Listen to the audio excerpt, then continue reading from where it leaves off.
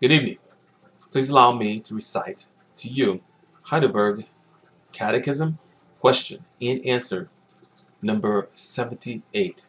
It asks, do then the bread and wine become the real body and blood of Christ? It answers, no.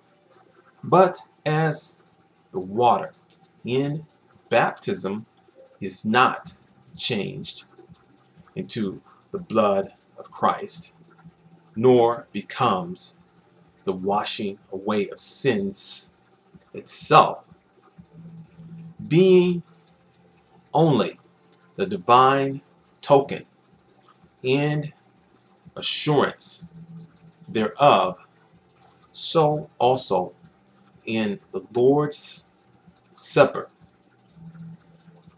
the sacred bread does not become the body of Christ itself, though agreeably to the nature and usage of sacraments, it is called the body of Christ.